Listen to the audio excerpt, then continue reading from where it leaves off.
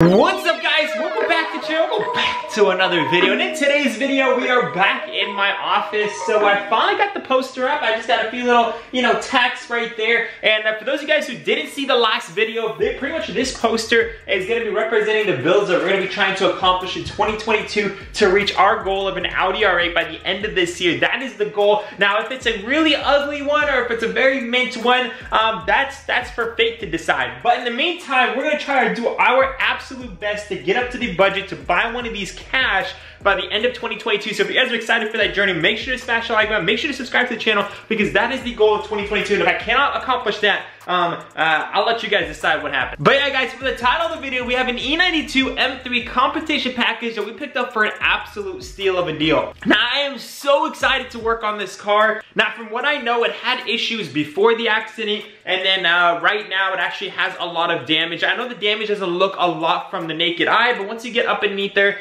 there's a lot of things broken. Another thing I'm also kind of worried about is maybe the subframe also got damaged just because of how bad the wheel got pushed in there. I'm assuming maybe something with the subframe got bent, so we're gonna have to replace the subframe, which is a huge labor-intensive job. And I'm also hoping nothing in the bottom of the undercage is also damaged. So we're gonna be heading to the garage right now, my own garage for the first time. I'm super stoked. For those of you guys who are new to the channel, this is my first ever garage that I'm pretty much able to work from, so I'm super stoked for it. It's the first day I can actually get up in the morning and just go work in my own garage. I'm just so blessed. I haven't done this in a very long time, and yeah, I'm just super excited to do that. So yeah, let's go ahead, dissect the E92 M3, and hopefully, it's not as bad as I think it is because I got it for a good deal, so I'm assuming something should be wrong, Hey, baby. You ready to fix an E92 M3? I know I am. I know I am. So cute.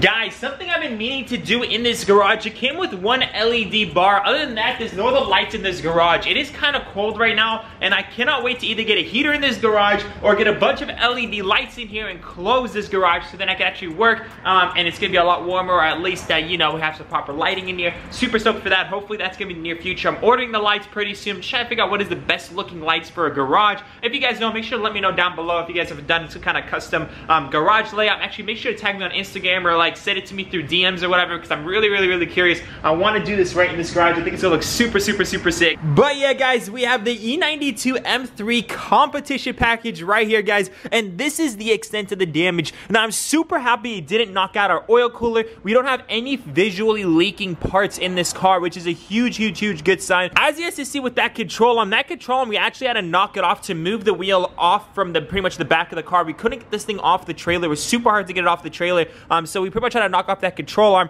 That being said, this wheel is completely immobilized. This tire is shredded. The wheel is completely cracked, like from a bunch of different angles. The only thing probably good on it is that center cap. I think also the rotor is damaged and a few other things, possibly even I don't know. We're gonna have to take everything apart. Thankfully, the headlight is looking pretty good. It doesn't look like it's moving at all. It doesn't seem like there's any cracks from the back here, so I'm super thankful because these headlights set me back another $500. That's another $200 oil cooler. The crash bar looks pretty good. This thing seems pretty cracked, so we'll have to replace that, but that's not a big deal. Pop in the hood. Right here, the crash bar looks really good. All of this honestly looks really good. So it looks like definitely what he said, he hit like a curb or something.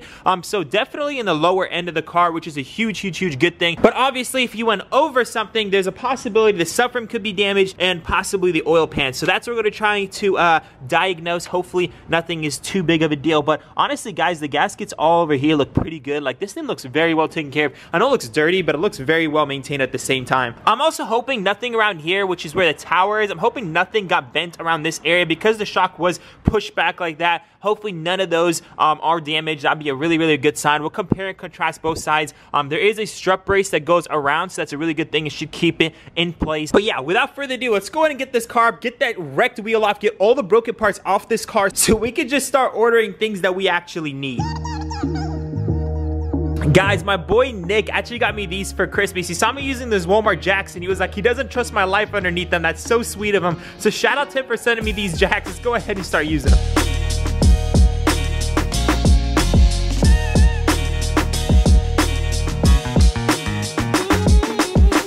just to put it out there, I thought he got me 2, but apparently each box came with 2, so we have 4. If you guys don't know which Nick I'm talking about the guy that helps me coat all of my cars. So I call him Nick Coding just because he helps me with all my cars, and he's the guy that helps me coat all my cars. So that's a very, very, very thoughtful gift. So shout out to you, my dude. I think I got these like a few weeks back, and I haven't got to really unbox them because I want to unbox them when we move to the new place. So shout out to you, my guy. I really appreciate them. Definitely gonna be using these from here on out. What I actually like about these as well, these actually have a locking pin that you can put in there to make sure that this thing doesn't accidentally fail on you, which is super safe, and I like it a lot. And these are actually 3 ton each. My old ones are only like 1.5 tons or 2 tons. These are 3 tons each. So without further ado, let's go ahead and start putting up those jack stands so we can get this wheel off.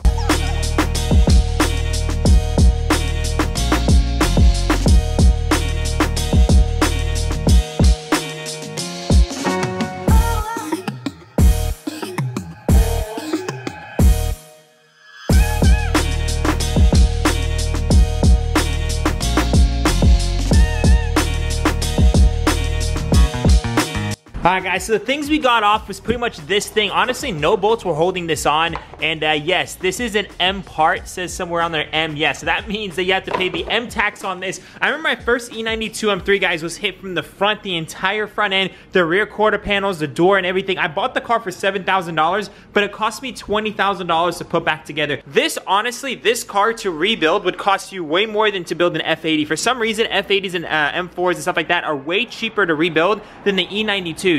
So for those of you guys who want an E92 M3, just know parts are super, super, super rare. And when they are for sale, the parts are more expensive than a newer car. So if you guys like the F80s, honestly, pay that extra money up front to get the car, and then it'll be cheaper to rebuild than this car. Because I'm already taking all this stuff off, just the little things. I'm like, wow, that's gonna add up a lot of money. I'm starting to see things in here as well. I think I'm gonna have to end up taking this down to the frame shop. It looks like the tire did push back on this well a little bit, because this can easily just be pulled out a little bit. Right here as well, I can see that. But yeah, guys, these are damages you think would never happen, but it did happen. So we're probably gonna end up just trying to fix all this suspension, put the wheel on there, getting this towed down to the shop, and having them just pull out this part right here and just make sure that's all flush and perfect. And if that needs to be welded, the welded back. And honestly, it looks like there's the main frame behind it. This is just kind of like a skin.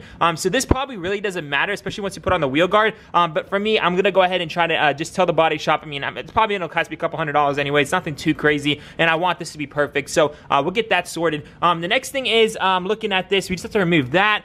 This water tank actually looks like it's holding fluids just fine. On the 335 IS, similar kind of hit. This was actually busted. This seems to be fine, but the actual tube that goes to it was cracked in half. So new tube, new wheel guard, new tire, and wheel right there. Looking at the suspension, the shock from right now looks really good, and I'm hoping it is good because this is a $400 to $500 shock. I really doubt it is. We'll take it out and inspect it to make sure there's any bends or anything, but so far, so good.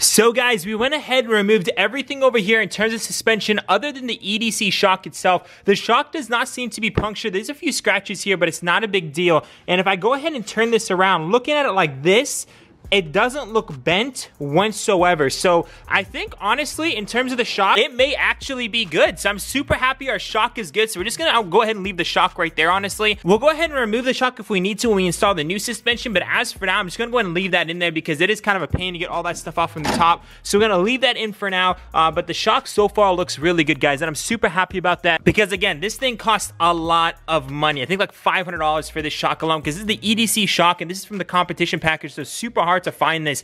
This is the only part out of all the suspension that is competition package. See, I think we lucked out on that, but looking into here, again, we need to get this thing pulled out in a frame shop. Not a big deal, shouldn't affect the driving whatsoever, but this is more of an aesthetic thing. Definitely want to take care of this since it is a clean title. We want this to be as perfect as possible. And looking down in here, now the subframe does have a little chip right there. Shouldn't be an issue whatsoever. Honestly, that can honestly just be left. That's not a big deal. Looking around, looking. Oh, buddy. Oh, buddy. Okay. Well, there you guys go. Subframe does need to be replaced. Aw, man. So this is gonna be a really big job, and I think I'm gonna have to call my boy Arlan to help us take care of this, but as you guys can see from the weld, it completely separated. Now, I could probably push this back up and get this re-welded, but honestly, guys, again, this is a clean title. You want to take care, when you get a clean title, you want it to be as perfect as possible, so nothing beats an OEM weld, so probably get a new subframe. It is what it is. Again, some more hidden damage you guys can't see from the pictures, but in total, I think if you took this down to a shop, this will be probably parts and labor. Yeah, this is instant totaled, honestly, in my opinion, because this is about a $15,000 repair, and then this, honestly, they won't even repair it. They'll just instantly total it because of stuff like this. This isn't a big deal, but this isn't repairable. Like, you'll have to de-skin the car. It's kind of like if you get a little rock chip on your quarter panel, they're not going to repair that. They're just going to total out your car, just because that's part of the frame, and anything that happens, like this little dent right here, doesn't affect anything, but that can no longer be restored like original. So yeah, that is what it is. I think the subframe is a lot of, it's labor intensive. I think it's like a 12-hour job. That's how much a mechanic quotes on it.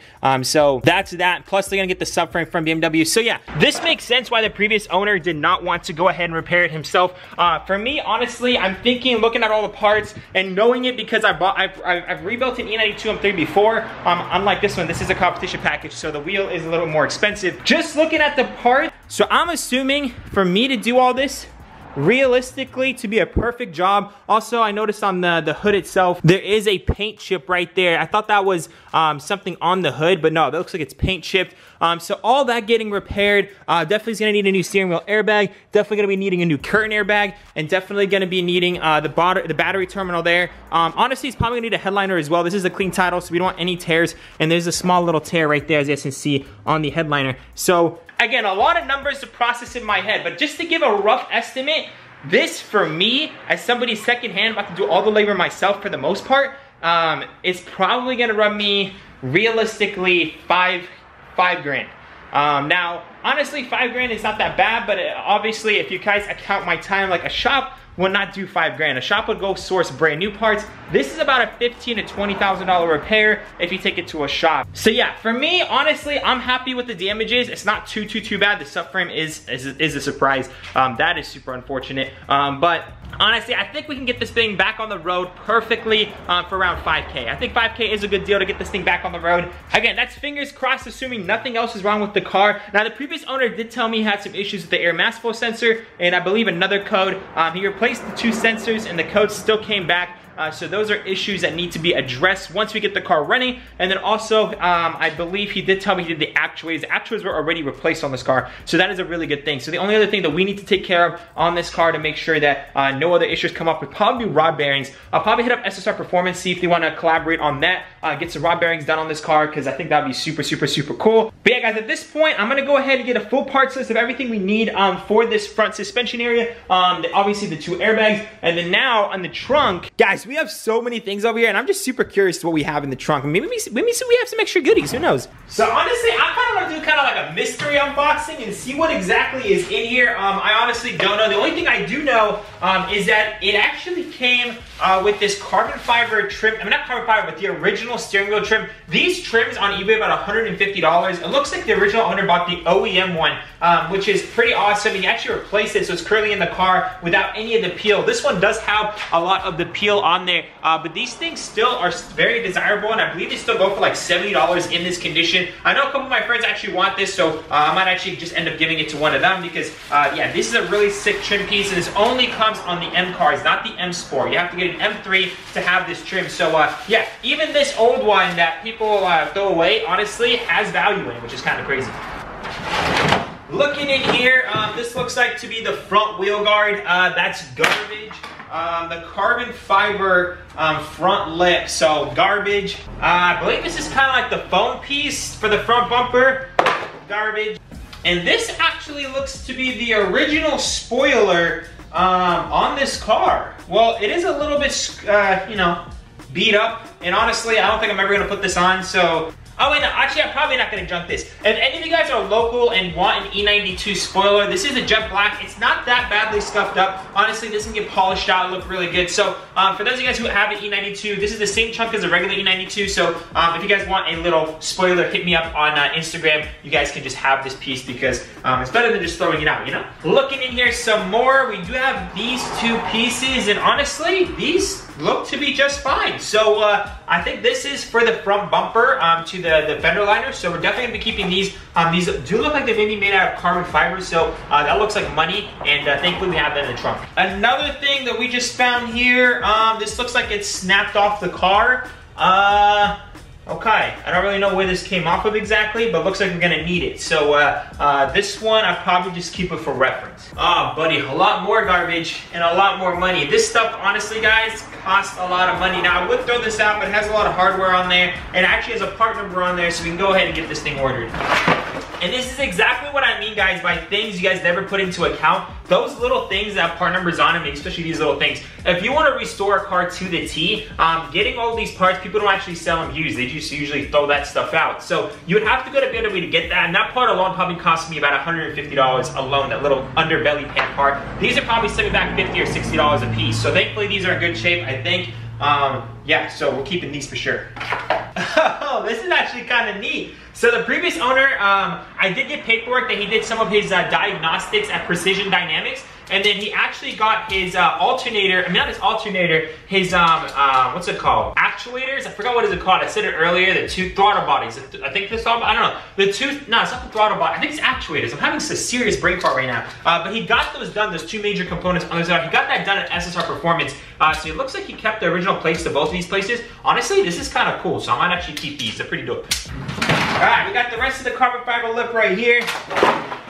We have some more little pieces there. This is just a box full of nothing else that looks important, to be honest. Oh, well, this is a little documentation right here. Shows that he bought the steering wheel cover. The previous owner bought the steering wheel cover for $135. Which is about right. He bought BMW valve stem caps, which is the one that goes on all the wheels. I actually saw that. That's $18 for the set. That's actually not that bad. He bought an air, what's it called? The air filter for $27. Hood shocks, he bought 2 of them, OEM for $63. And then he also bought the pearl, the Jerez black pearl front bumper reflector, $75. So that actually, notice that that's 2 Jerez black, the original black reflectors on there, which is really nice. It's like the original painted ones instead of those ugly yellow ones. I didn't know actually a company actually sells those in the exact paint match, so that's pretty cool. He paid $75 for that. So this is definitely something that exactly what I meant. Like, keep stuff like this because it is important. It looks like we do have the toe cap in the trunk, an exact same color as well. So that is a huge bonus. Sheesh, guys, there's a couple things in here. Hold up. Now in this little box, this was the painted front bumper reflectors. Yeah, that doesn't look like bumper reflectors. Oh, okay, all right. Oh, that was an actual BMW part. That's kind of crazy. So, the previous owner left the original like the caps that were on the wheels, and this was an actual OEM part. I'll show you guys this in a minute. But the valve stems that he actually got, I didn't know BMW actually sells valve stem packs. This is $18 from BMW. That's a pretty good deal, I'm not gonna lie. Definitely gonna be keeping that in the trunk. I think that's kind of cool to have, honestly. Now, the next thing in this bag, gas caps. So this looks to be a brand new OEM gas cap, which is pretty dope. I don't know if you already replaced it or no. This is the brand new gas cap. So that was the other issue that was with the car. He did tell me that the car had some kind of issue with the like the purge valve. It's saying gas cap is loose or whatever. It's throwing a code for that. So obviously it throws a check engine light. But he replaced the gas cap and then didn't fix the issue. So it could honestly mean something wrong with either the fuel tank, a purge release valve, or some kind of like a clog like we had the first ever 335 that we built. So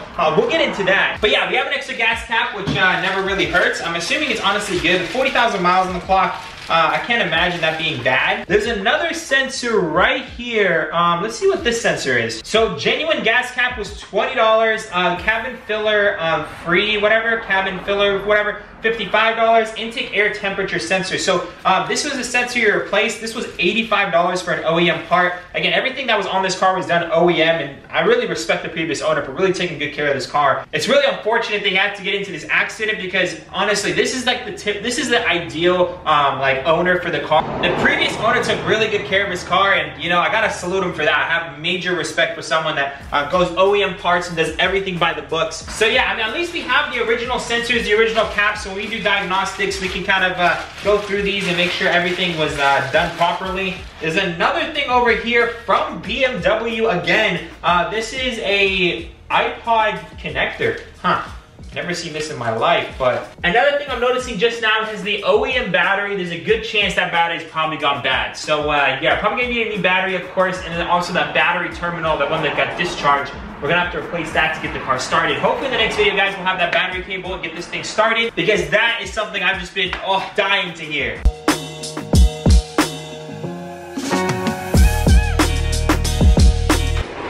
Guys, we are in my office room right now. Honestly, guys, I decided to do a little printout, which I'll pop up right over here. And that printout's gonna pretty much show you guys the breakdown of parts that I assume what it's gonna cost, because again, I've done this build before. I have a general estimate of how much things are gonna cost. But honestly, considering inflation as well, some of these numbers could be off a little bit, but I did a little bit of research too, so I think this is pretty spot on, but this is not including all the little things that I'm sure is gonna pop up. But this is all the major stuff, and just to give you guys just a general price. The total definitely is gonna be about $6,850.